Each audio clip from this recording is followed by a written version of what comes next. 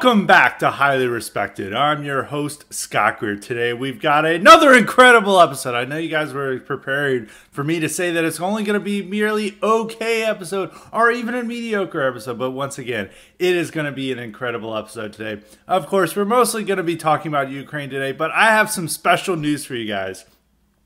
If you guys are the really dedicated Greer heads out there, you remember last year we got a terrific correspondence from the highly respected foreign correspondent Liam Strumpett. And, you know, we've been trying to get him into these hot zones around the world. You know, we've been trying to get him into Afghanistan. We didn't get him there. We got him into Israel last year during the Palestinian-Israel conflict last summer. But we've been trying to get him into Ukraine. And finally, we got Liam into Ukraine to deliver a terrific, really powerful report from on the scene in Ukraine. And this is something you're not going to hear anywhere else. So sit back and really, you know, this may bring tears to your eyes. So I do want to have a content warning for you guys. So here's Liam Strumpett's report from Kyiv. He made a point to say he's reporting from Kyiv.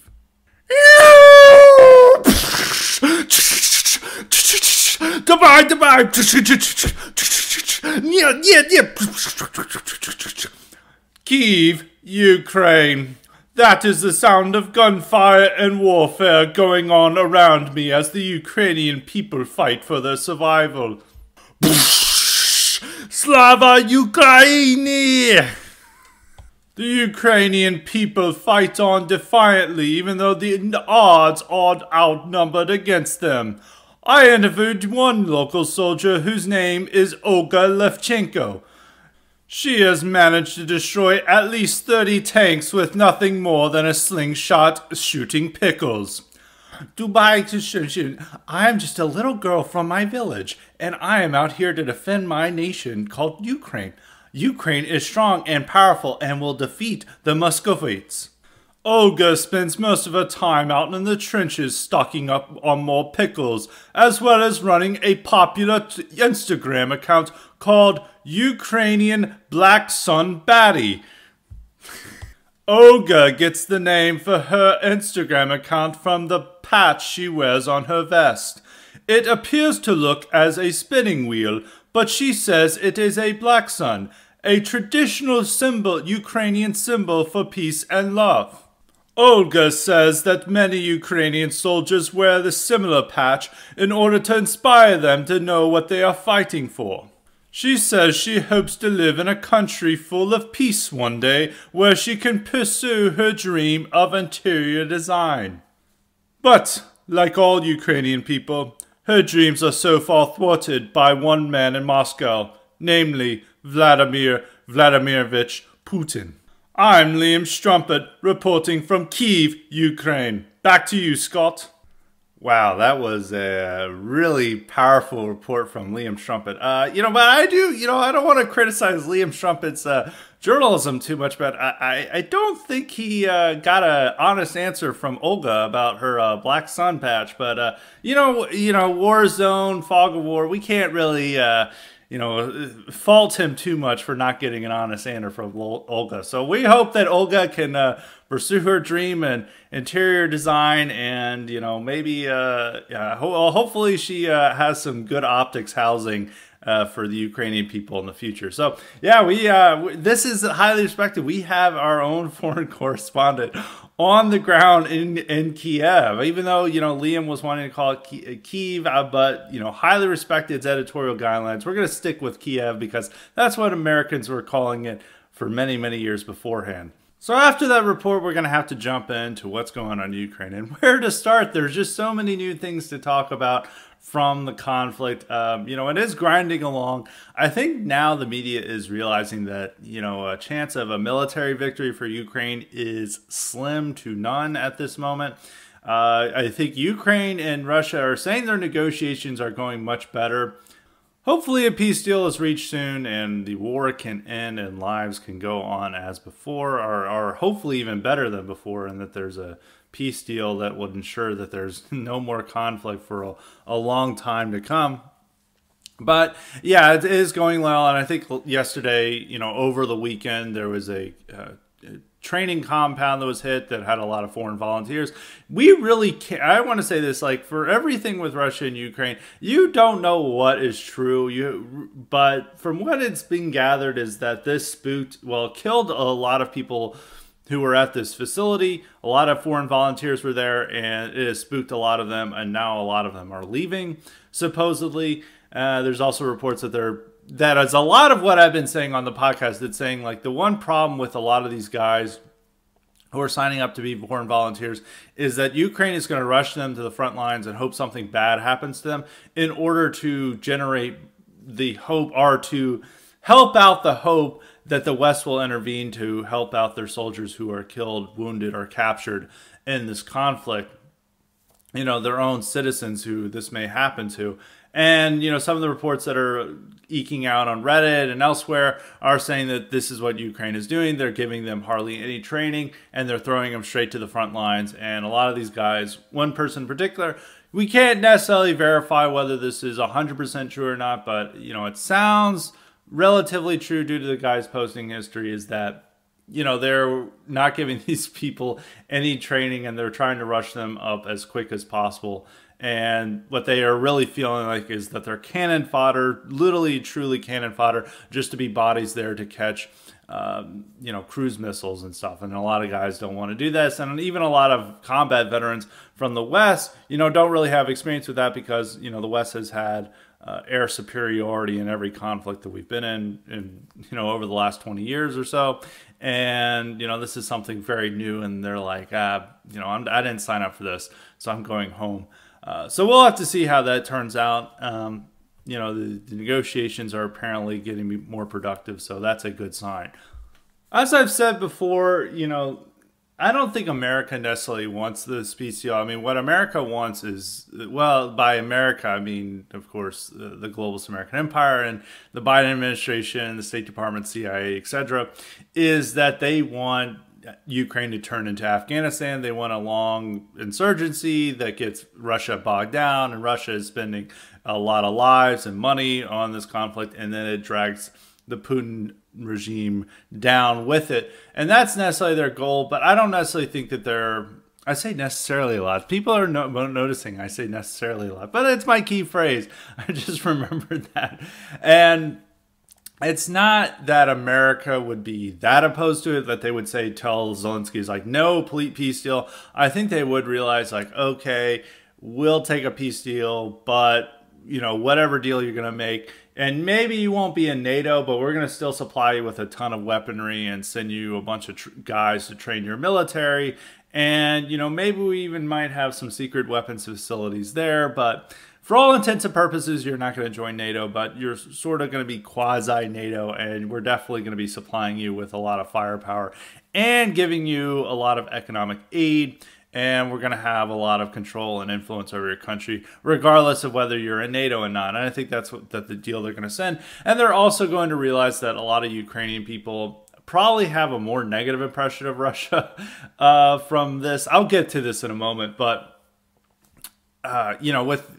I don't know necessarily if they would take the idea of not dealing with insurgency. The groups that really want the insurgency are the Ukrainian nationalist militias, and a lot of them are in the process of getting surrounded and, you know, neutralized at the moment in the West. And that's the main reason that they have not reached a peace deal, is that Zelensky is worried that if he made a peace deal now and these nationalist militias are still intact, still having a lot of numbers, that they could easily overthrow him in a coup. And I think he's waiting until they get wiped out in Donbass, near Donbass, to, you know, move ahead and say, okay, Russia, we'll make a deal. And as long as he's secure in knowing that he won't have to be removed by these nationalist militias for whatever power or whatever peace deal he makes, he will go ahead and do it.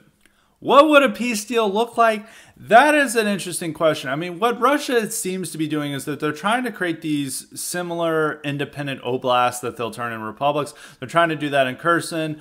I'm sure they're going to do that in the republic that's next to, or the oblast that's near. I'm probably even mispronouncing oblast, but I don't give a shit. Once again, I'm tired of these Slavic things. I don't know Slavic, and we'll just call them oblast. I'm sure that's not how you pronounce it, but oblast or oblast.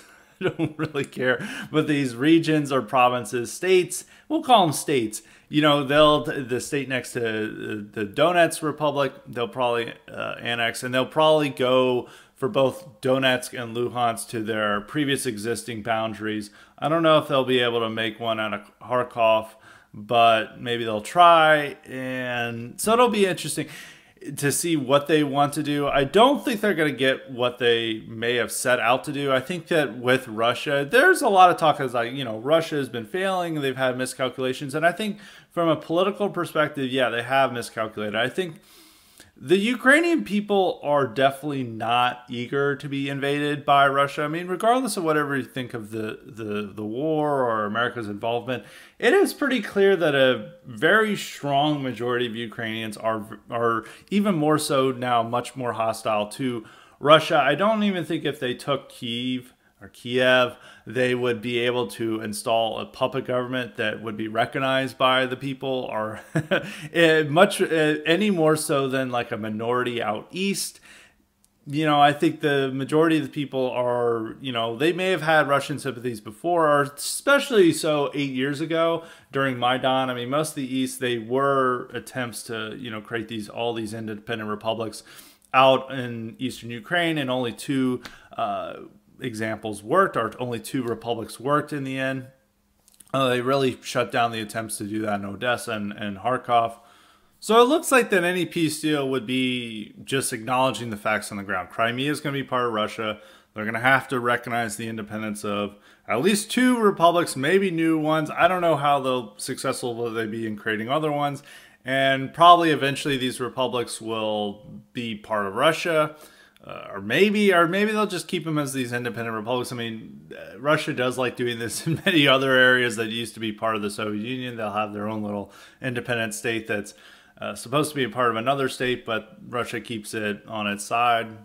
All these facts notwithstanding, I think the point is that they're not going to be able to have Ukraine in its sphere, or the way that they want it to be in its sphere. I mean, they were trying to do its own type of EU, and Ukraine is not going to be part of that EU. Ukraine is trying to join the EU, and it's going to be what is left of Ukraine that Russia doesn't take with it is going to be even more Western oriented at the end of this war. And that's something, I mean, maybe if they have like a neutralized Ukraine, because Ukraine is going to be heavily screwed after the war. There's going to be tons of damage. I mean, they blew up a bunch of bridges. They're going to need a ton of investment.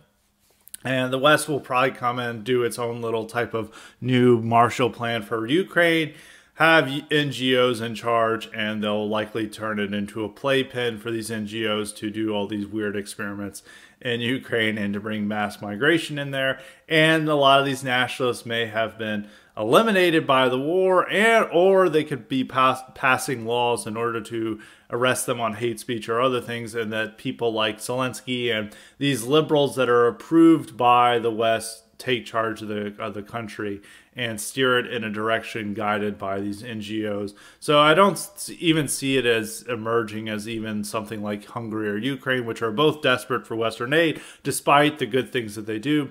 Less so Poland more so than Hungary in that regard. But I don't even see that happening. I think it's just going to be like this state that is entirely dictated by the West, and it is what it is. I mean, the Ukrainians prepared to want that more than to be run by Russia. So, you know, it's not our, that's our, you know, that's what they want. I don't think it's necessarily good for us in America that that's happening, that they're strengthening the global order. But, you know, that's what they're choosing. And a lot of Ukrainians don't realize that. They think that this is about national independence and national self-determination and getting away from this power that has occupied them for many, many years. And they view as a worse enemy than the West. And they're signing up for something else. But, you know, new master, but different problems. And maybe these problems may be equal to Russia. They may be worse. But the Ukrainians are just going to have to figure that out on their own.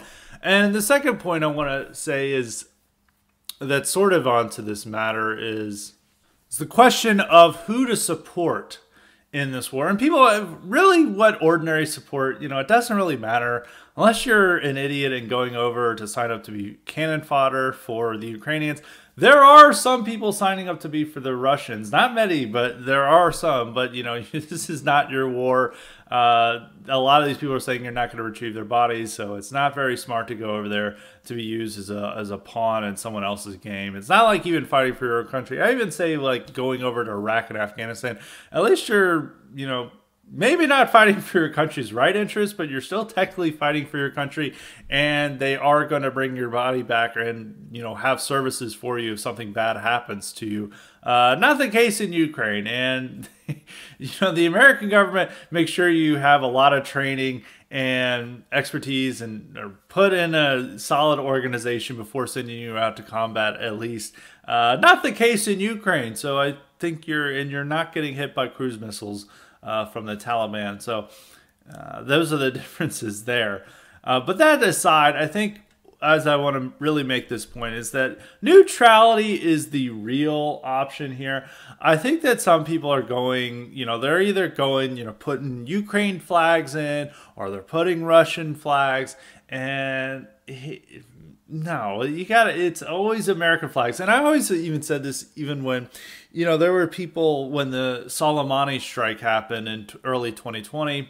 That was the Iranian general who had spearheaded a lot of these efforts against ISIS and other groups in Iraq and Syria, considered a hero by the Iranian people, and Trump took him out. And that happened. I thought it was stupid at the time. I think we overestimated its impact. It turned out to not really matter. I still think it was, you know, it was a gamble, but it was a gamble that paid off for Trump. I don't necessarily agree with the decision, but it wasn't that big of a deal. But all these people on the right then began adopting Iranian flag moniker and their usernames and talking about how awesome Iran is. And I'm like, you're basically just kind of declaring yourself as like, I am a traitor, or I am not necessarily a traitor. I don't want to use that, because one person who adopted Iranian flag and their handle is now calling other people traitors for not supporting the EU and NATO. And, you know, he's resentful that he's been ostracized from the right, and is just fantasizing that the U.S. government is going to arrest all his enemies on the right, and he can finally return to relevance, which is not going to happen. I don't want to name this person because this person hasn't been relevant in 4 years. But, you know, this, you know, if you want to listen more about him, you can go onto the highly respected IQ supplements and learn about the history of the alt-right if you want to know more about this person. But his name doesn't deserve to be mentioned on the regular episode.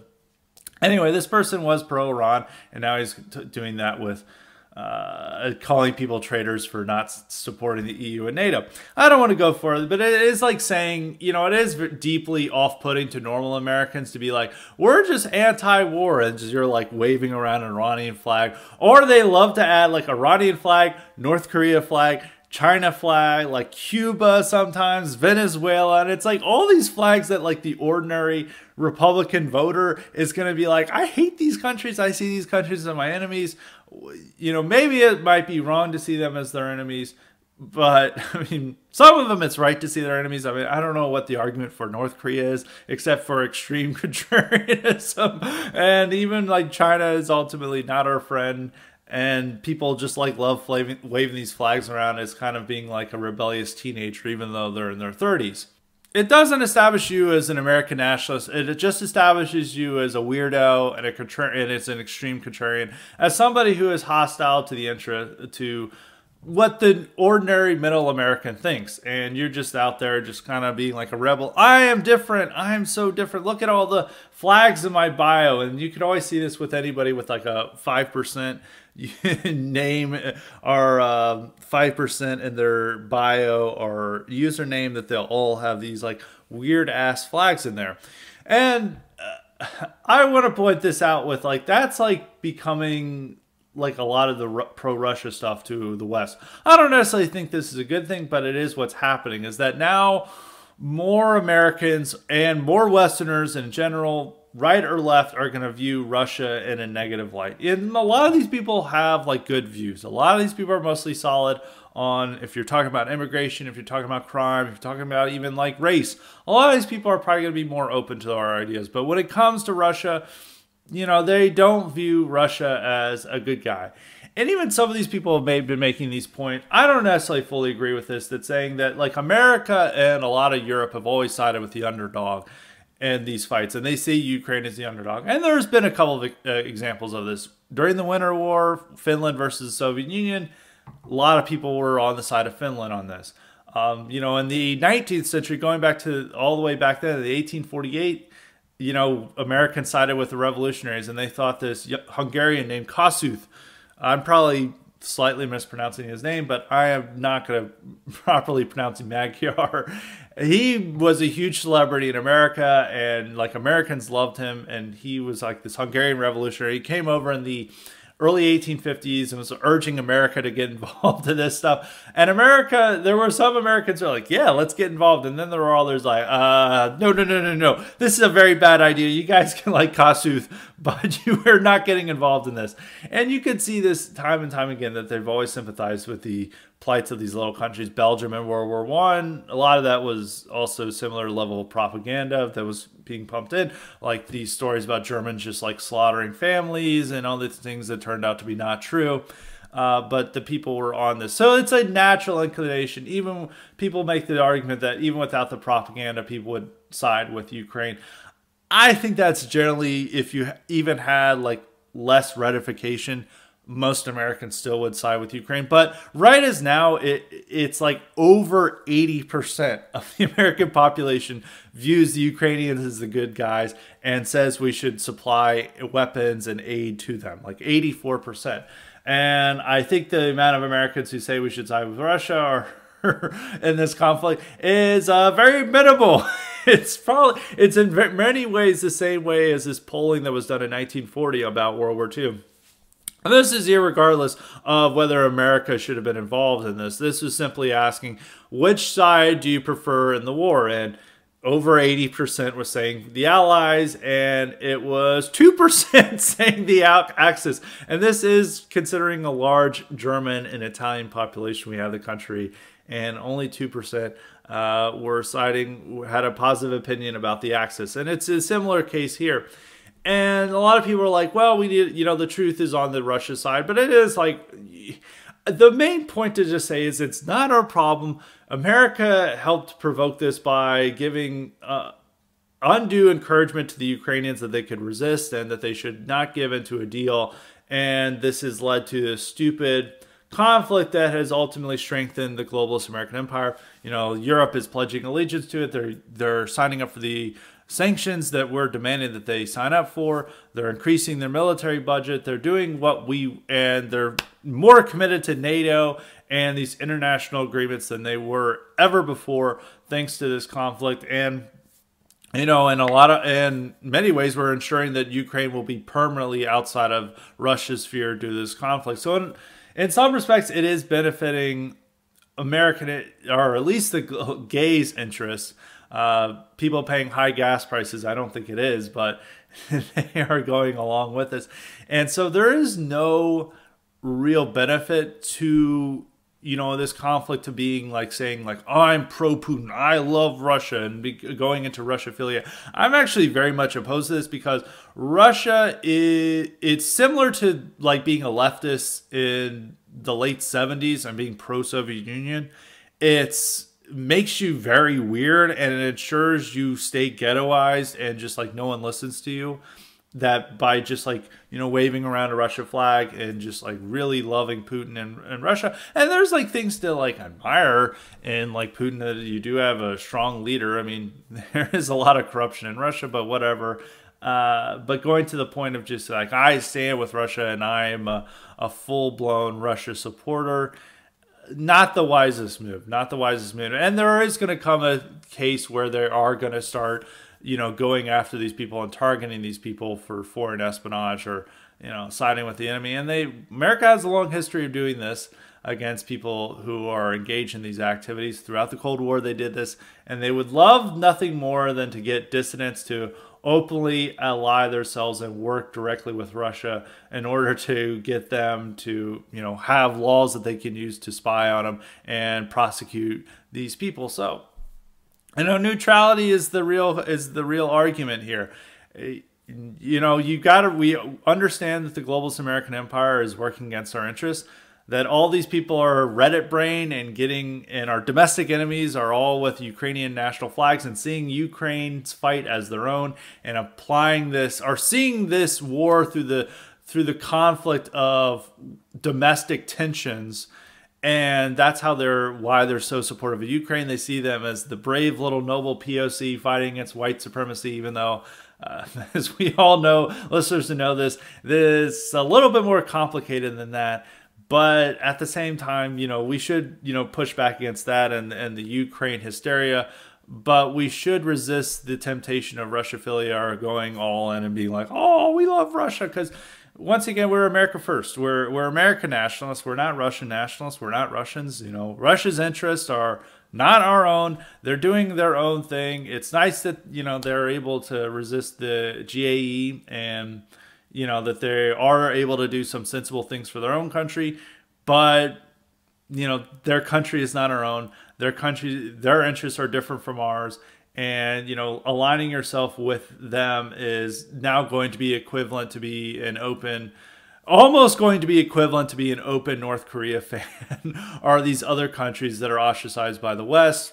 So when choosing to pick whether a Russia or Ukraine flag for your handle or username, let's go with neither. If you're going to pick a flag, just go with the American flag if you're an American. There are some European and non-American listeners, so just go with the country, your native country, your real country. Don't get, you know, feel like these foreign countries are representing you or not, or whatever. They're not. That doesn't mean. Also, absolutely do not do an EU or NATO flag. Like, I know those are absolutely not representative of us. Those are hostile institutions. But at the same time, you know, Russia is not our country. Their fight is not ours. And to the people we're trying to reach and went over to our side, you know, waving a Russia flag is now going to be near the equivalent of waving a Chinese flag or a Venezuelan flag, or even possibly a North Korean flag. Maybe not that far, but it's basically just a way of making yourself more distasteful, alienating ordinary people. I mean, I do think it's unfortunate that, you know, there should be a degree of level of sympathy for Russia or understanding of Russia more than, say, China or North Korea, but that's the way the world works. And it is just a way of just further ghettoizing ourselves and ostracizing ourselves from the American public, because the American public is all 100% on board with the Ukrainian people. And as long as we don't get into war, that's what the Americans about. As long as they can just stick to virtue signaling and that. Yeah, I know the marvelization of the conflict is ridiculous. These Redditors are outrageous, and all of our domestic enemies are on the side of Ukraine. But that does not mean we should, just as an act of, you know, being super contrarian or just like flipping them off, to just adopt Russian flag to just counter signal them. You should instead adopt our flag, which is the American flag, or other American symbols. So that's just something to keep in mind as the conflict goes on. So I have a couple of other things to talk about the conflict before going on to different subjects. One thing I want to bring attention to are these Eastern European diaspora that is demanding that we fight their wars in America. Like, when we've seen these protests that are going on throughout the country and even in Europe, a lot of people think that these are primarily libtards who are doing this. And I do think there are some libtards, but there are actually Eastern Europeans, immigrants who are there, who are waving their own flags and demanding that America serve their homeland's interests while they're not living in their homeland. They're living in America. And I learned this when I went to a Maidan, or protest in support of Maidan, in February of 2014, when I just started working at the Daily Caller. I was expecting it's going to be weird neocons and people working at like Heritage Foundation and AEI. And then I go there and it's all Eastern Europeans, all of them with waving their own little flags and stuff. And I know people who've been to recent protests elsewhere and they've gone, and it's like all guys, Eastern Europeans, like pretty much no like Americans there. It's like all Eastern European immigrants. You can even tell this when they bring the Bandera flags. Like no American is bringing the Bandera flags. It's like the red and black flag that some people think is like an Antifa flag. No, it's a Ukrainian nationalist flag. Only Eastern Europe, only Ukrainians, real, genuine Ukrainians are be waving that flag. And even that's what we've seen in these protests elsewhere.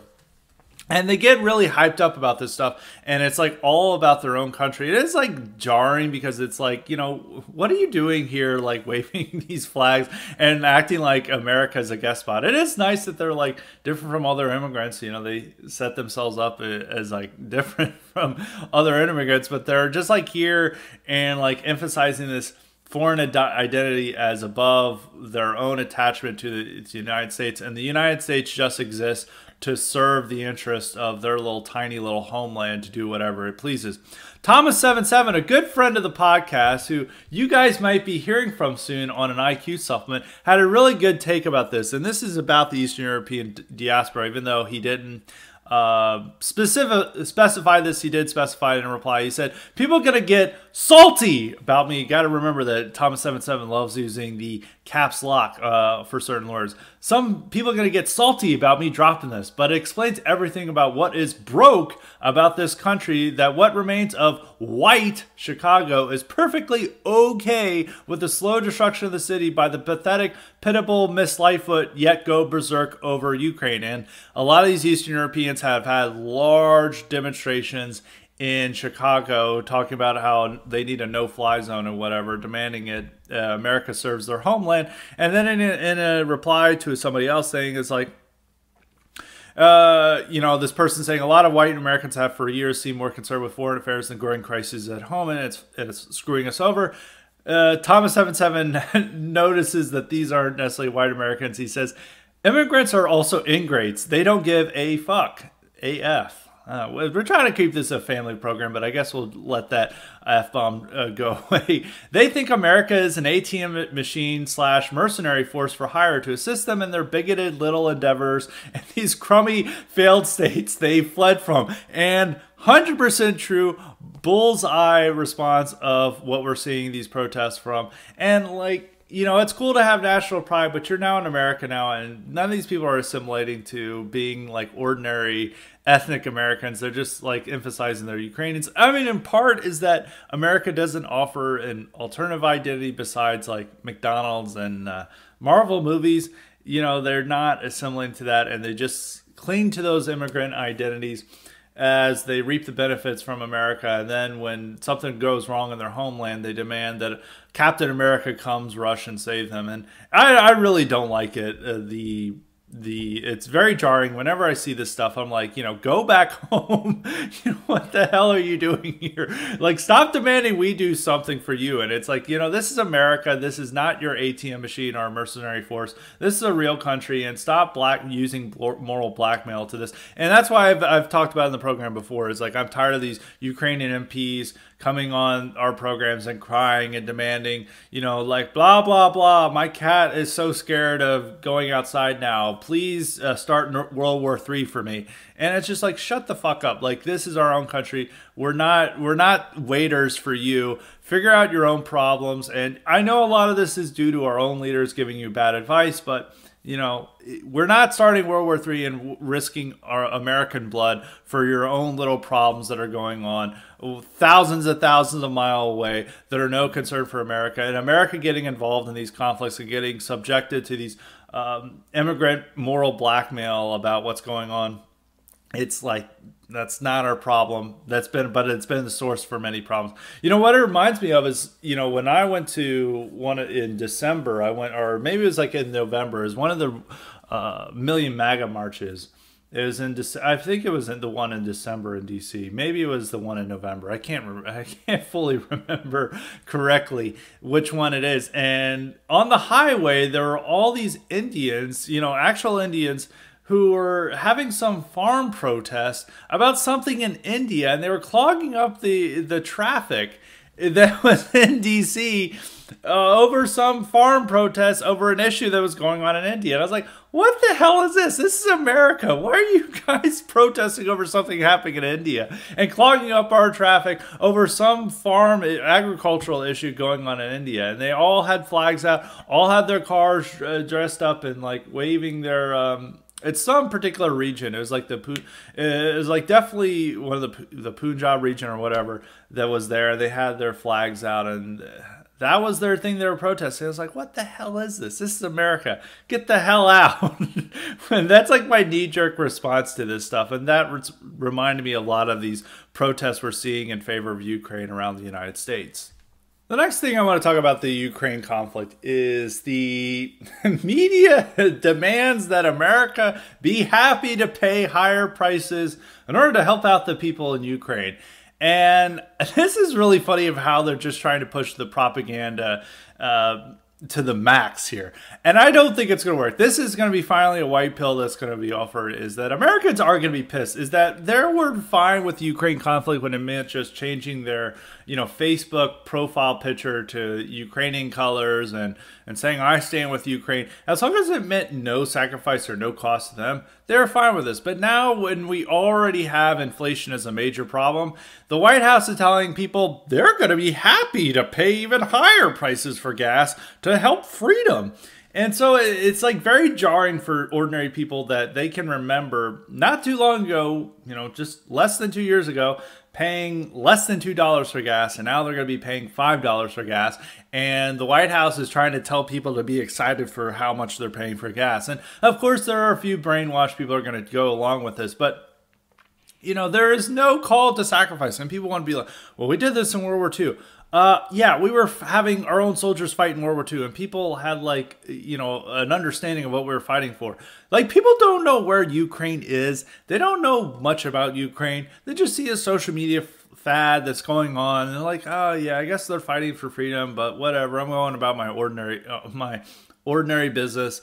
And now they're going to see, like, why the hell am I paying $5 for gas? And, well, it's all Putin's fault. And, they've already seen gas prices go up further.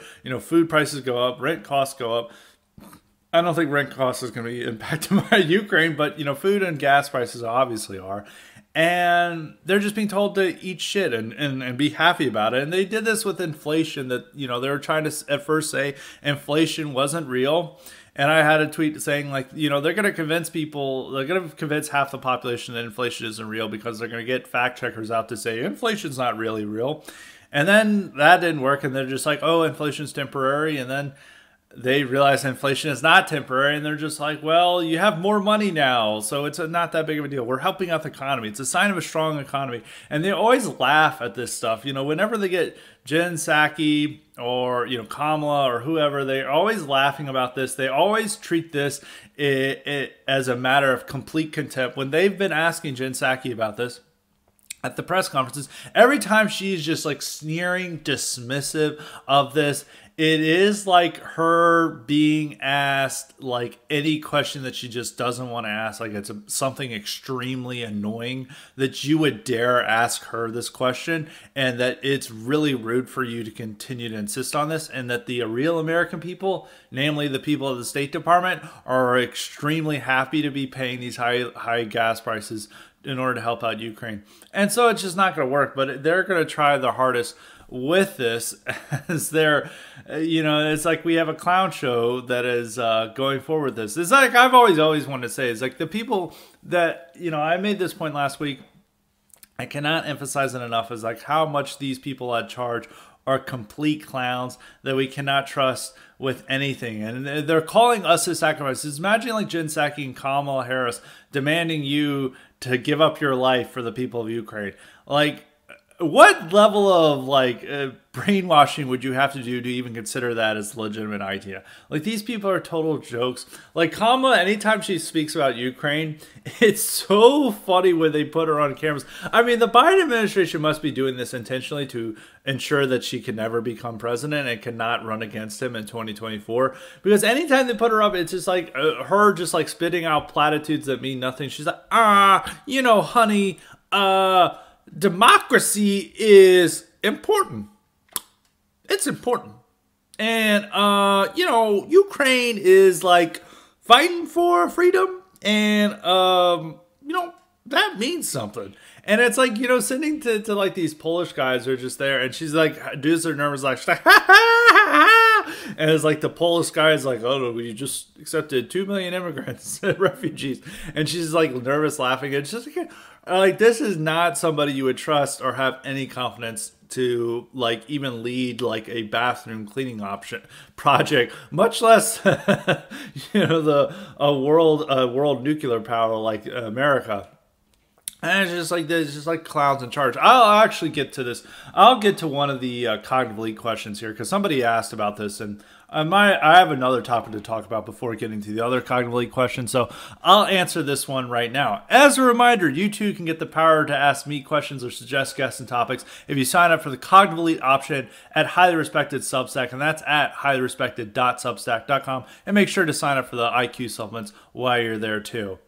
This question comes from Jay, and it's about the ruling class, and he was asking me to clarify some of my opinions about them. And he's like, is it fair to say that your view of the managerial ruling class in America is they have drunk their own Kool-Aid in terms of diversity, equity, and inclusion, and as a result have become incompetent / not serious?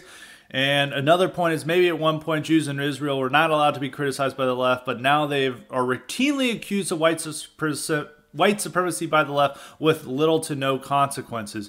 The two, just asking and clarify, both of those I wouldn't necessarily say they're correct. The first one, I think that they do have drink their own Kool-Aid, and they do believe that diversity is our greatest strength. And the more diversity you have, the stronger you are, as by saying, like, look at how strong we are that we have Kamala Harris, the first black woman as vice president. This is just a real threat to the world. And they really do believe that diversity is a strength. And whether that is a cause for them being incompetent, not serious, I'm not quite sure, because as I've said, all the maniacs who are Russia experts would have been considered Russia experts just by their credentials and who they are, like McFaul, Applebaum, Yaffe, and David Frum, I guess, is treated as a Russia expert now. And some of these other people, they would have been probably treated just on their credentials and background as Russia experts 30, 40 years ago. But what they're saying, I think most people would have been like, this is nuts. And they would have been told to be more sober-minded at that time. Is more the culture around it. I think that a real cause of this is that the marvelization of our discourse has made these experts appeal to it, and the people that they're bringing on. And also by them saying the most bombastic things means that they're going to get on TV programs more and get higher ratings. And that's what brings them back. If they're smart, sober, slightly boring people, they're not going to be invited on TV programs. If they're bombastic, saying stuff that sounds like it was straight out of a Marvel movie, they're going to be brought back time and time again. It's like Malcolm Nance, who is this complete clown, has no real security, no business being a security expert, but MSNBC loves having him on because he says the most bombastic, over-the-top stuff that gets them ratings and is what libtards want to hear. And so it's more that the type of discourse that we suffer under in America that privileges outrageousness and hyperbole, that these guys are now, we have these clowns who are just completely incompetent and not serious on our television programs, such as Michael McFaul going on and saying, like, not even Hitler was as bad as Putin, and then him being, he's a professor, an academic who's saying, oh, I didn't realize that Hitler did bad things to ethnic Germans. I would love to learn and be educated. It's like a white guy learning he has white privilege is like, I want to learn and be educated. And it's like, your field of specialty is modern European history. Well, I think that you should already know these academic works and stuff. It's like, you're an academic, you're a professor. Like, what the hell are you doing? You should know this stuff already. Like, you're not like a white guy who's just suddenly learned that black girl magic is real, and I love to learn more about this. This is like your field of specialty, or near your level of specialty, a related subject to it that relates to a lot of what you've studied, and you're just sitting here as like, I would like to learn more. It's just like him just trying to come up with an apology. I mean, some of the incompetence is their obsession with diversity, is that they're elevating people who should not be in these positions, such as Kamala. some of the Black Congressional Caucus we see and others that they like elevate these people to positions they can't have. I mean, it's an effective affirmative action. So I would say, it is an effect, but maybe not the sole cause for it. The second one, with Israel, I would say little to no consequence, like criticism of Israel. That is more true. Jews, that's a separate topic. No, I don't think that. I mean, you can even see, even with Whoopi Goldberg, she did get punished for that, for her statements, on the Holocaust that offended Jewish Americans. So I don't know necessarily say that's true. But with Israel, I do think that's true. And even like these hardcore neocon hawks who have now moved to the left moved to the left in light of being never Trumpers, people like David Frum and Bill Kristol. When it comes to Israel, they're much more nuanced now. Like in 2014, when like there was a eruption of hostilities between the Israelis and Palestinians, like these guys were total bloodthirsty, like maniacs, like demanding like them like carpet bomb, like the Gaza Strip and all this stuff. And now they're just like, I think, Israel's acting a little too aggressive and there needs to be nuance here. Like I'm thinking like David Frum and Bill Kristol in this stuff. And so that is like them bowing down to how the mainstream media is reacting towards it. I mean, the last summer, the mainstream media's reaction to that conflict that erupted between the Israelis and Palestinians was unprecedented in my lifetime, like the way they covered it, and a lot of that they were willing to see Israel as the bad guy. And there was prominent lawmakers calling them an apartheid state. And, New York Times and Washington Post publishing op-eds saying the same exact thing. That is a real change. And there's not the consequence for criticizing Israel as a figure are minimum. Now, if you're a corporation, because like Republicans love passing these anti-BDS laws, Ben and Jerry's, you'll have like Florida and Wyoming. Maybe Wyoming try to ban Ben and Jerry's, but they're trying to ban Ben and Jerry's if you're like a company or something. And you do have to, corporations have to, compared to Black Lives Matter and gay rights, they have to be more circumspect about supporting Palestinians, but I think only Ben and Jerry's is wanting to do that. I don't think anybody else is. I don't think McDonald's is going to start waving a Palestinian flag in solidarity with the Palestinian people anytime soon. So there is a change on that. So yeah, on those things, just clarify. There's partially true on both those statements. I wouldn't necessarily say those are my statements. I mean, the obsession with diversity is a contributing factor to making our elite not serious and incompetent. And when it comes to Israel, yes, you can now criticize Israel in mainstream commentary and mainstream politics with little to no consequence. But not true for the right. I think the one thing on the right is not the distant right, obviously, but the right itself is becoming more pro-Israel, if that's even possible. I mean, back in the day, you had a lot of libertarians who were willing to criticize Israel. I mean, Rand Paul's still around. But if you're even looking at, there was still Republicans, even random Republicans in the 90s and 2000s who would say critical things about Israel. But and libertarians were big on criticizing Israel too, but libertarians no longer really do that. And it's more that they're complying with the guidelines of the rest of the American right.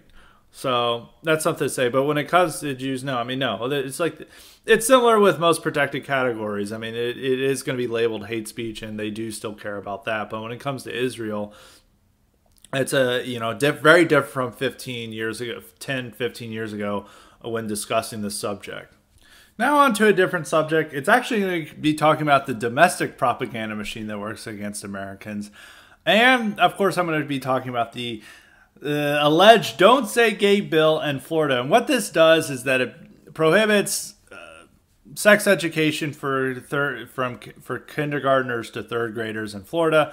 I don't think they were learning about sex education at the moment, but it's ensuring that they're not going to have sex education in that. You would think that this would be an easy victory for Republicans, but no! The left has turned their propaganda machine against Ron DeSantis in Florida over this, and they've turned it into saying it's an anti-gay hate bill, and it's like, don't say gay. And whenever they try to defend it, they're just saying, no, all it does is prohibit, sex education and the teaching of these topics to kindergartners, first graders, second graders, and third graders, while like everybody else in Florida schools can learn about these subjects. So it is.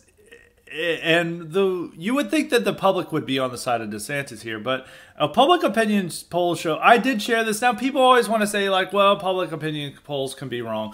That is true. They can be wrong, but they're generally more on the mark. They're not completely the reverse, unless it's sometimes leading questions. Like, whenever people are asked about amnesty, immigration amnesty, it's always phrased as this. It's like, do you support mass deportation, or do you support a plan that makes immigrants get to the back of the line and pay their fair share in taxes, and eventually they get a legal status? And then, of course, they're like, oh, well, the second option seems reasonable. I support that more than the first option. And that's how they always get this, like, majority supporting amnesty. But when it's actually phrased as, you know, just a straight deal, like support legalizing illegal aliens rather than, like, giving them a choice, you know, generally the numbers are more accurate. Now, with this question, it simply asks, do you believe that do you support bans on the prohibition or bans on teaching sexual identification or sexual identity and gender orientation or yada, yada, yada to, you know, elementary school kids? And 62% oppose those bans, 37% support. Maybe there was some confusion on this. Maybe they thought that the bans were, you know, they didn't understand it was a ban, and they thought that they support like the ban, but they got confused. But it's probably accurate that a majority of Americans now, unfortunately, oppose these bans. And this is like a real change. It's like I kept putting I had two like fairly viral tweets pointing out these changes on Twitter. First, I said is like, you know, 10 years ago, nearly every state, over 40 states, had a ban on gay marriage. And California was one of those states that banned gay marriage. I mean, a majority of Californians voted to ban gay marriage in 2008. And now, 10 years later, you know, a majority of states now require or cannot prohibit the teaching of LGBT indoctrination to elementary school kids. And that's such a massive change that's going on in American society. And another thing that you could do with a poll is that in 2009, 57% of Americans opposed gay marriage. And now, 2022, 62% oppose bans on teaching, on indoctrinating kids with LGBT lessons in elementary school. And this is like a sudden change on gay issues from even when I first got into, you know, politics as an adult, like 8 or 9 years ago. Is that I remember clearly is that conservatives at that time, the things they were saying about gay marriage is like, this is a threat to civilization. This, you know, this is going to end our way of life as we know it. This is a direct threat to America, and we have to oppose this. Is like a marriage, traditional marriage is the backbone of our society. And that immediately disappeared with the Supreme Court decision in 2015. It's, you know, gay marriage has not come up as an issue. It's just like overnight, the American people acquiesce to the fact that gay marriage is now legal, and it's just a fact of life in America. And there was no real resistance to it. And you could see it's very much different when you could compare, like, you know, Supreme Court deciding to end segregation in 54. There was at least, you know, 10 to 15 years of resistance towards that decision, a very fierce resistance. And the Supreme Court decisions, both in 2013, which knocked down the Defense of Marriage Act, and in 2015 that prohibited bans across the nation, bans on gay marriage, state bans on gay marriage. You know, the response was just like complete acquiescence to it. And it's going this with a lot of the gay issues, is that if you guys, even if you look at social conservatives and when they talk about LGBT stuff, it's now been relegated to just defending girls' sports against you know, transgender athletes participating in it. That's like pretty much they've all just been reduced to, is that 10 years ago, they were fighting against gay marriage and even fighting against same-sex couples adopting kids. Now the largest evangelical adoption agency works with gay parents to adopt kids.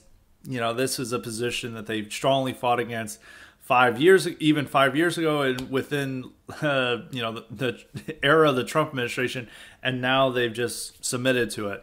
And now we're at this point where a lot of conservatives are doing this, passing these bills, the like prohibiting sex education in schools, and they're finding resistance to it. One funny thing is you got to remember is that one of the ways that they've made the West hate Putin is that Putin put a similar type of bill in Russia where they tried to prohibit what they called gay indoctrination among kids, and he was turned into a pariah, and it's like an huge homophobe that was trying to committing a hate crime against gays for simply saying like no gay indoctrination in schools.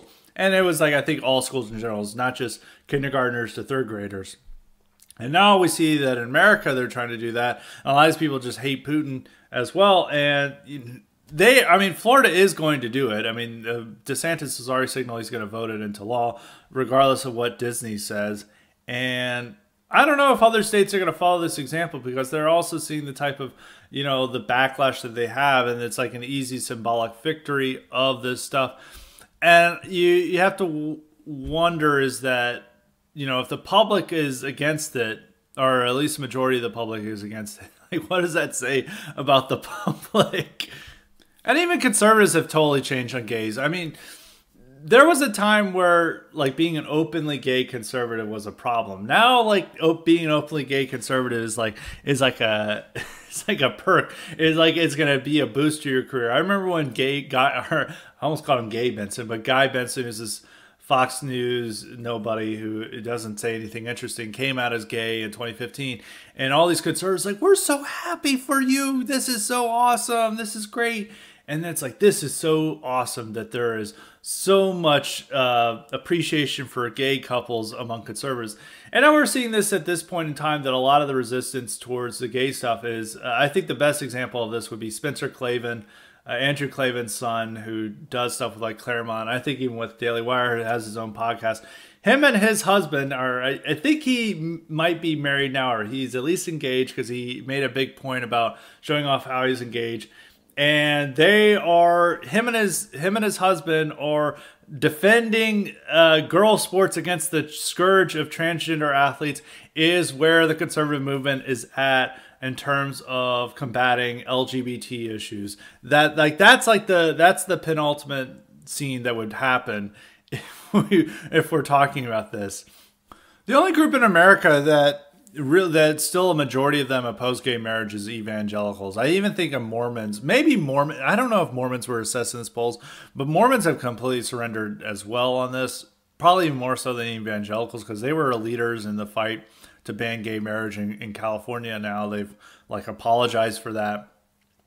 And you don't know. I don't know how that tide's going to turn on the LGBT stuff, because it's just like kind of progressing that like people say that there's a slippery slope, but the slippery slope keeps getting like faster and going down more. And then like there's like a new, like conservatives just like take always a rear guard action. Is like the dam burst when the gay marriage happened, and now they just like, we're going to defend religious freedom. And then religious freedom they completely lost out on. I mean, when Mike Pence tried to sign a religious freedom bill in 2015, right before they legalized, they abolished bans on gay marriage throughout the country, corporation says we're not going to support Indiana, and they caved in and they caved in on religious freedom. Nobody talks about religious freedom bills anymore due to what happened to Indiana and every corporation threatening to boycott the state if they went through with it.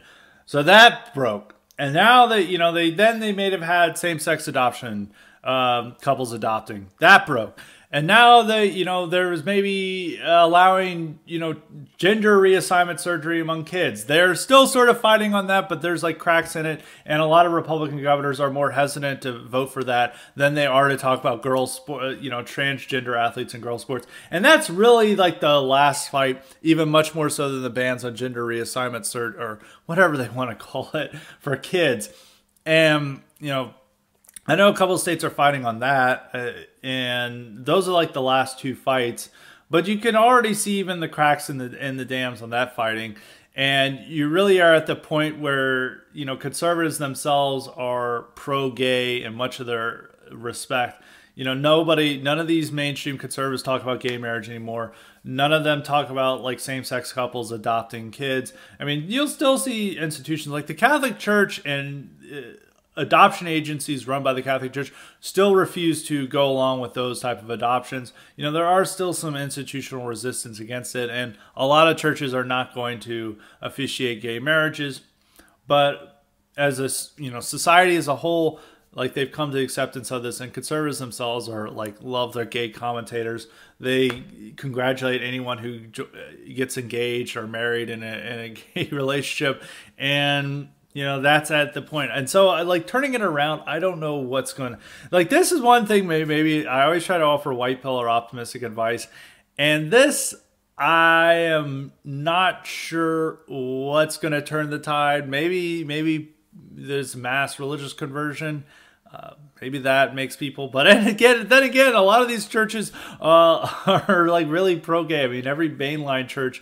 almost nearly every mainline church in America is very pro-gay, and even a lot of evangelicals are taking a more nuanced perspective and tact on when it comes to gays. So I don't know really what would make people like reverse their positions on a lot of these issues. And I don't think it's going to come from the next generation. Some people say maybe Zoomers are younger, but I actually do believe the poll. Some people always doubt the 1 in 5 Zoomers identify as LGBT. And I have to agree with that. I mean, like, young women are now loving to identify as bisexual, and more, you know, these schools are encouraging kids to come out more. And you have to remember is that even when I was in high school in the 2000s, you know, people still bullied kids who were considered gay or effeminate, and I can only imagine what would happen if you called like some kid like gay or use some slur for him, and like what would happen to you? You'd probably be expelled from school. So they probably cracked down on it, and you know, schools like are more open about having gay straight alliances. I remember when there was a gay straight alliance in my high school, and everyone made fun of it and like really came down hard on it. But now it's like the school's probably going to endorse a GSA than they would have, you know, 10, 15 years ago. So I don't really know what's going to happen with that, but I do think we do need some clarity about these rearguard actions and getting really worked up about, you know, trans athletes and girls sports or whatever. You know, the fight on that front is already lost, and there's going to have to be a real civilizational change in our country and throughout the West for that to, you know, to be rectified. And I don't, you know, and I'm very white-pilled about other issues that are coming up, like, you know, 10 or 15 years ago, no one was talking about anti-white racism, and now that's a mainstream issue. 10 or 15 years ago, people weren't talking about restricting legal immigration. Now that's a mainstream issue. And a lot of other things, in like the dissident right having a voice in the mainstream, you know, that wasn't apparent even 10 years ago. But at the same time, when it comes to gay issues, it is, you know, just completely, you know, going in an opposite direction of what a lot of us wanted to go. So that's just something to keep in mind. My full thoughts on this are, you know, maybe need to think over it for another episode, but it's something I just want to point out. So I think the Florida bill will succeed, but I think when it happens, I don't know if other states are going to follow the lead, and a lot of states also get, you know, queasy about following along the lead, even with banning transgender athletes about girls sports, which seems to be like the least offensive to liberals fight that the conservatives are waging at the moment. So we'll have to see about that. I mean, this is kind of a black pill, but it's something that I think we need to realize and understand. Now on to the rest of the Cotton Elite questions, as I'm going to do my pitch again. As a reminder, you too can get the power to ask me questions or suggest guests and topics if you sign up for the Cotton Elite option at Highly Respected Substack at highlyrespected.substack.com, and make sure you sign up for the IQ supplements if you have not already signed up for them as well. We're going to have another great episode this week. Going to have a special guest on, so I hope you guys enjoy it. It's somebody I've even mentioned in the show who's going to be on, and I've been holding off on this episode because of news developments, but I'm finally bringing back. And so this question it's actually something that deals with a lot, actually what we talked about in the last IQ supplement. This one comes from Adam. He says, hello, Scott. With many U.S. companies pulling out of Russia this past week, I wanted to ask whether or not some of them could be good in the long term. What I think he's meaning the pullouts could be good in the long term for the Russian people. And then he saw this as like, he's like, I saw this after seeing this post. And the post was this horrifically morbidly obese Russian guy who is apparently the son of a famous artist in Russia. He himself is a pianist, Luka Savernov, and this guy handcuffed himself to a McDonald's saying this is infringing on his rights and oppressing him by McDonald's leaving Russia over the Ukraine strike. And, you could say that, like, maybe without McDonald's there would be fewer obese people. There won't be people like Luka Savernov. So maybe there will be this benefit. But, as I talked about with the guys on last week's IQ Supplement, the guys from Russians with Attitude, is they thought this would be ultimately long-term good because it'll create more independence from the West for Russia, and Russia will be able to develop its own companies that are more in line with, their conservative values rather than these conglomerates from America or the Western world.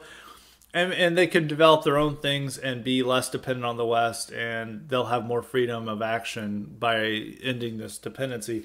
And there'll be fewer obese people. So maybe there might be some, silver linings here for the Russian people.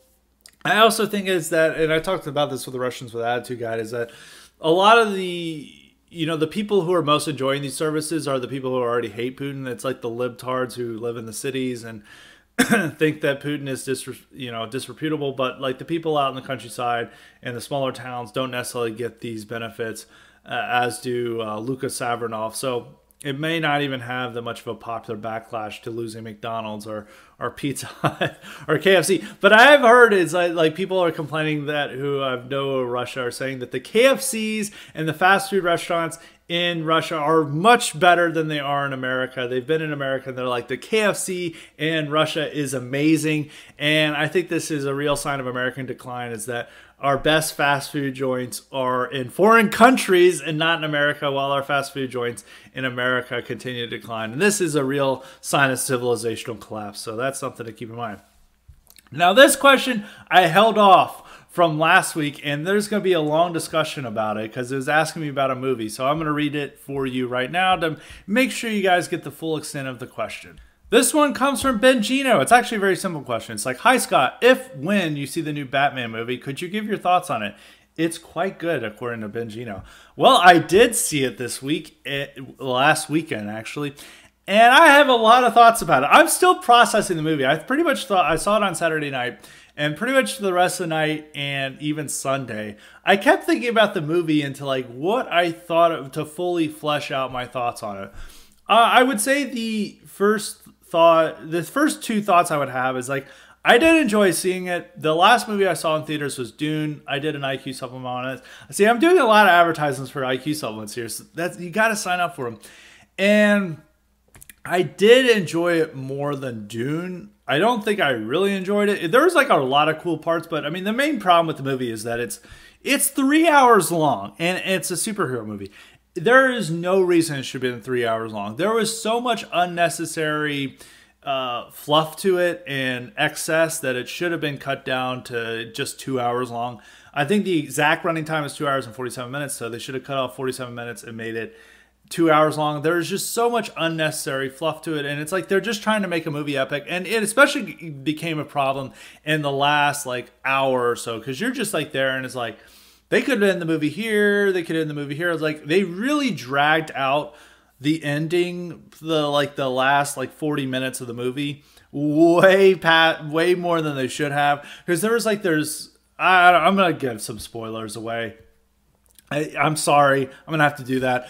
There's a part where they finally catch the Riddler, and they made the catching the Riddler really unnecessarily long, and then they're like searching around his apartment for no reason, and they made that scene unnecessarily long. And then like they could have just immediately like gone and got the Riddler. The scene of getting the Riddler was made like 5 or 10 minutes too long, and then they could have immediately got the Riddler and had the Riddler talking to Batman, sharing the rest of his evil plan. And instead they have like a huge delay in that. And then to the Riddler having this plan, he has to then go back to the Riddler's apartment and find out his evil plan, which takes an unnecessarily long amount of time. And then the plan doesn't even really make sense. It has this huge natural catastrophe for Gotham City. Then at the end of the movie, they're just like, oh, well, you know what? We're moving along. It wasn't that big of a deal. And it leads up to the final scene. And even after the final climax, you know, where Batman saves the day, saves Gotham, the ending is then dragged on even longer. And you're like, what the hell? Just end this damn movie. We've been here way too long. And they would refuse to end the movie. So I would say those are the two problems with it. So I did enjoy it, but with that, in me enjoying it in mind, going with the other problems of the movie besides the length, I think one thing is that it is a movie that tries too hard to be dark and gritty. Like, you know, if you're looking at this in the Christopher Nolan movies that were claimed that were dark and gritty, those look like PG movies compared to this. Like this movie, it's like they really push the limit to a PG-13 rating. They even use the full extent of the 2 F-bombs that they're allowed. And you're allowed to use the F word twice, I think at most twice in a PG-13 movie to retain their rating. And also there's an implication of very gory violence that they don't necessarily show, but they, you know, it's like heavily implied of what happens. There's a particularly gruesome death that happens to one of the Riddler's victims that you would definitely never see take a kid to this movie. Like I would say this, like, you know, most superhero movies are designed for children, and this, along with Joker, is like a movie that you could never take a kid to. And you have to, people probably wouldn't remember this, obviously, but in 1992 when Batman Returns came out, which didn't have the level of violence and it didn't have these like gruesome torture death scenes that are being committed by the villain, there's very mature themes in the movie, but people complained about how this is not a movie for kids. And McDonald's, which had a toy tie-in with the Batman movie, was heavily criticized for this. And the backlash against the Batman Returns for being too adult was the reason why Tim Burton got sacked from directing any further Batman movies, because they're like, this is too dark, this is too mature, we don't have this. And now the new Batman is like would have been darker and more grittier than like Predator 2 or like the big like R-rated movies from the early 90s, and just the level of violence and they really go over the top and trying to make this dark and gritty and serious. But at the end of the day, it's still about a dude in a bat suit, and there's like a really serious scene where he goes and inspects a crime this crime scene of one of, you know, the Riddler's victims where he brutally murdered, and he's there and it's like very serious scene, but he's in a bat costume.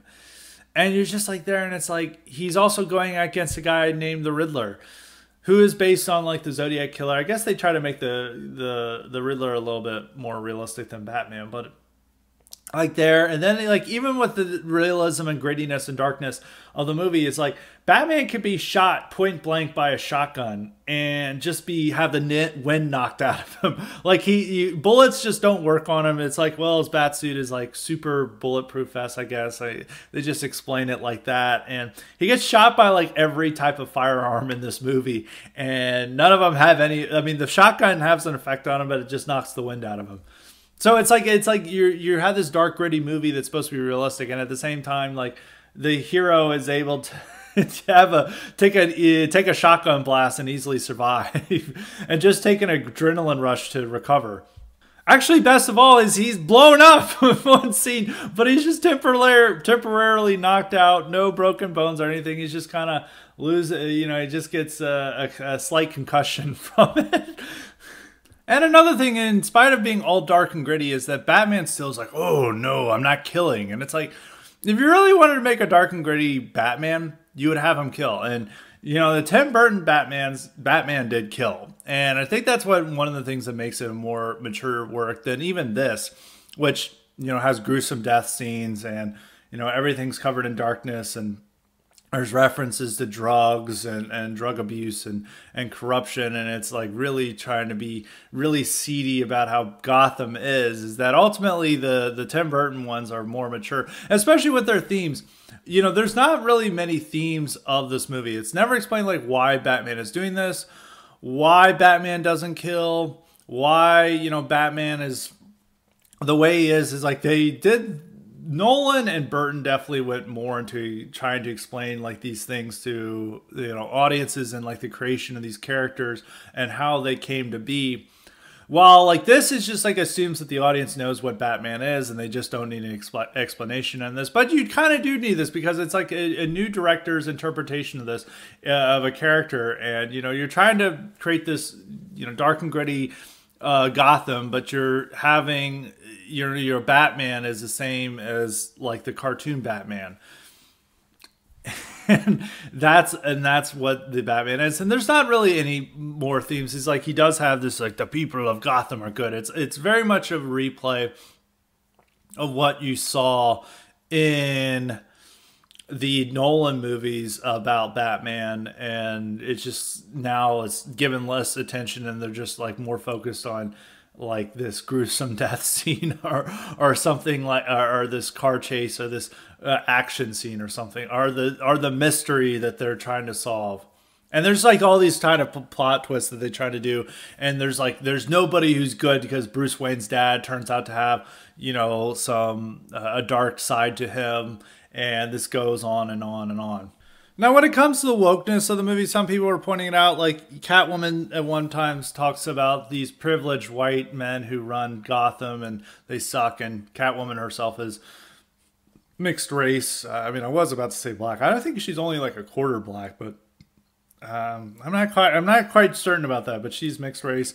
And then the new mayor is black, and she also has like an afro style that looks like she's about to deliver a Vox video about white supremacy and how whites have ruined the white supremacy of mayonnaise. Like that's like how she looks like, of like her look that the mayor has. I think the mayor is the most woke element of the movie, is like just like, oh, she's the one fighting against corruption, and she looks like the Amanda Gorman, you know, the teen poet laureate that delivered the speech at Biden's inauguration that everyone loved, and like, oh, we love Amanda Gorman, gotta have more Amanda Gorman. And this is what the woman looks like in the movie, and that's what it's trying to evoke. And it's very much woke. I mean, Commissioner Gordon is black. I talked to some people who are like, oh, this is too woke, and it's like, you don't really notice it. Like, even though it's played by Jeffrey Wright, who has attacked me on Twitter. I cannot remember that. I was like, I cannot watch a movie of some guy who's been so rude to me on social media,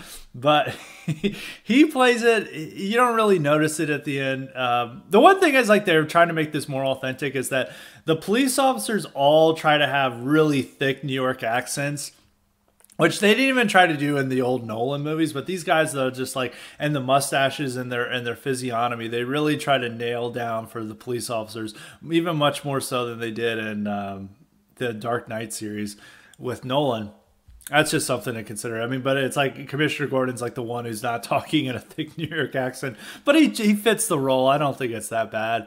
But outside of the woke stuff, like, I think it's like less bad that Batman, it's not like Batman is committing to woke, is that they have to do these things in order to be a part of the culture now. And so people have pointed out that like every non-white character is a good guy, while like all the bad guys are privileged white men. And even the victims of the Riddler are designed to be like the stand-ins for what you would view as like the white privilege calendar. And he's murdering and humiliating them in a way that it's like, yeah, take it to the white guys. And so you're supposed to not be as sympathetic for these guys as you would, you know, an ordinary victim, because they're privileged white assholes. And so it is what it is. Meanwhile, every non-white character who appears in the movie is a good guy. And everyone who's working with Batman to save the city, the mayor, Commissioner Gordon, and Catwoman, they're all non-white. And so it gives that impression in similar ways to Dune. I know I'm comparing this to Dune, but it's like the last blockbuster big movie I've seen in theaters. And it was also displaying these traits of all the good guys in the movie are non-white, and then the bad guys are white, even though the main character in both movies is a white guy. Who could be, the people he's siding with for the most part are non-whites. In Dune, it's the Fremen, who I don't know if it's yet been a conscious decision to make sure that they're all black or Arab and Middle Eastern, or Arab and North African, but that's how it portrays. And then the Sardaukar and the Harkonnen. I know this is blending two subjects, so you may not know who these guys are. Those are the bad guys. They all look like Northern European, and the Harkonnen look like just bald Slavs who are speaking some language, and then the Sardaukar look like these Nordic barbarians. And so it creates the impression that this is an anti-white movie because they're the colonizers against these POC Fremen, and it may be unintentional, and it may be a part of that they just have to have these diverse casting choices now because Hollywood has set the quota for film studios to do this, especially with big budget movies. And I think that's the same that happened with Batman, is that I don't think it was necessarily intentional that they had these choices, but it comes off that way that, you know, the bad guys and the victims that we're not really sympathetic towards are all these privileged white men, and then everyone who's working with Batman is a non-white person, and it creates the impression in the mind that the culture really wants us to think is like POC good, white bad, and it's less that Batman, the people behind Batman, are intentionally doing this. It's more that they have to do this in order to accommodate the current culture we have. So it's kind of a black pill to think about. That's like all the movies, but on itself, like, this is much superior to Marvel movies. You know, I am interested to see what else they'll do with it. I will say I'm looking, you know, I might be soy jacking. I might be, oh my God, that there's going to be a sequel. There's one scene where I was like, oh, this is designed to make people soy jack. I won't give it away. I'm sure you've seen it, but, you know, it's when Riddler is at Arkham Asylum and, you know, somebody else starts talking to him, and you're like, oh, and it's designed for like soy jack. Oh, I know who that is. Oh my God. And then they're doing that. But yeah, it's a nice alternative to the Marvel movies. And, like, you know, it is good to see like a big budget movie that is at least entertaining. I mean, I think if it was shorter, I would be more positive about it. Like, because there are like some really cool scenes in it, and, you know, it is free of a lot of the goofiness and cringe of Marvel movies, and it's not really that woke except for the impression that's created by the casting choices, as the same way that Dune was as well. Now, how does it stack up against previous Batmans? As true Greer heads would know, I don't think the Nolan films are superior to the Tim Burton films. I think the Burton films are far superior than the Nolan films. One, Batman is not a complete simp for a 6 in the Burton films. You know, he's not Rachel. I don't know Rachel. I remember when I saw Dark Knight in theaters and all the way back in 2008. I remember when Rachel was about to be blown up. I was like, this character sucks so much. And then when I found out like she's gonna be the one blown up, I was like, yes, all right. Batman stopped being a simp, and then in the third movie, he's still a simp for Rachel, even though she wasn't into him. And it's just like, that's so cringe. While like Michael Keaton is much more of a playboy billionaire who is into that.